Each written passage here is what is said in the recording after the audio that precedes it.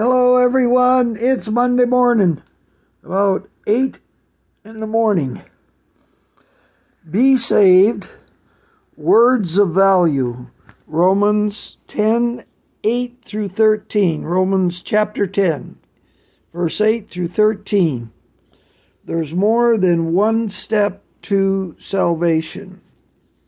And my phone cut out on me. This is a take 2.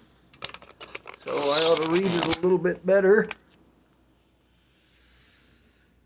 I want to read to you what I wrote underneath here. It's hard to see, and up this side. We'll start and end with that. Reads like this. The Lord raised, name, call upon Jesus. Name has two parts. The proper name, Lord Jesus. Title, name, Jesus. Authority, power, glory, light, good, truth, speaking right in God's righteousness. Holy, he that is holy be holy still. The second holy is holy, hallowed, sanctified, set apart. Holy, Spirit, life, immortality, eternal, spelled spiritually, E-T-E-R-N, capital E, capital L with a singular dash under it. Infinity, above, third heaven, paradise, life, book of life, water of life, tree of life, eternal life, spiritual life. Now I read Romans 10th chapter, 8th verse. But what does it say? The word is near you, on your lips, in your heart mind.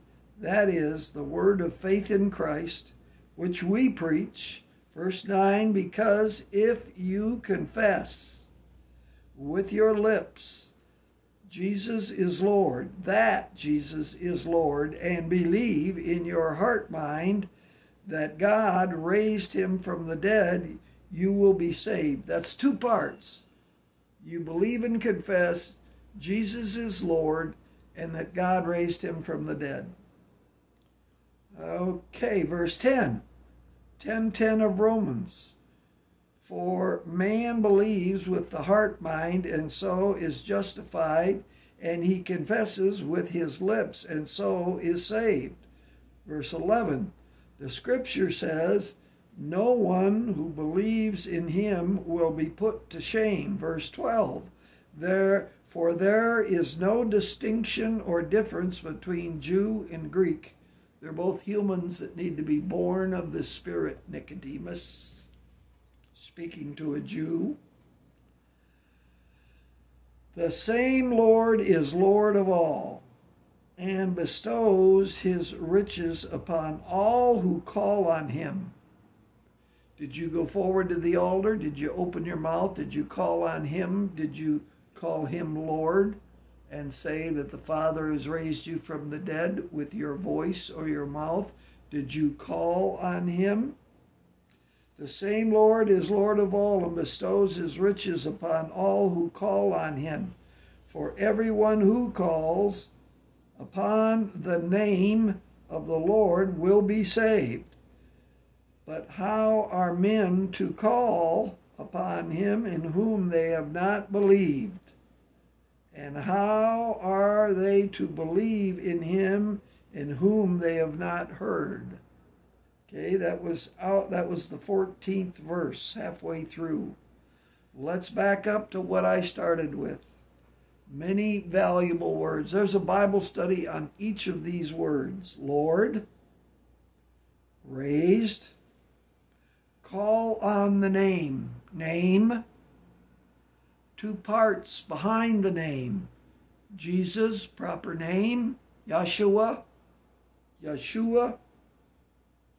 Yahoshua, Jesus.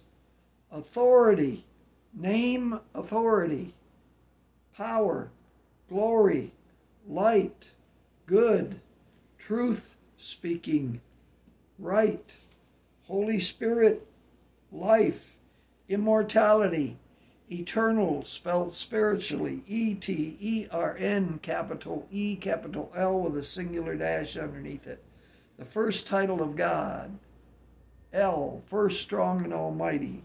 Infinity, above. Third heaven, paradise, life. Your name must be written in the book of life to keep yourself out of the second death, the lake of fire.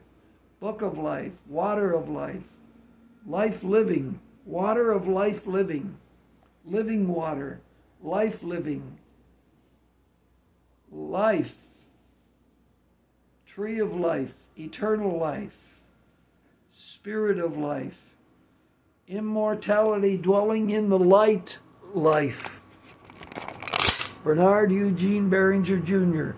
I hope this second take took. Love you. Bye.